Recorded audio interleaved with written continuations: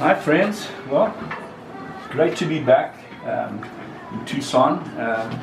Just finished a show in Florida. Actually it was a couple of months back, but just finished a seascape show which I was working on the whole of last year and part of the year before, preparing and trying to get my brand going there, which has been pretty successful. At the Call of Africa Native Visions Galleries in Naples and Jupiter.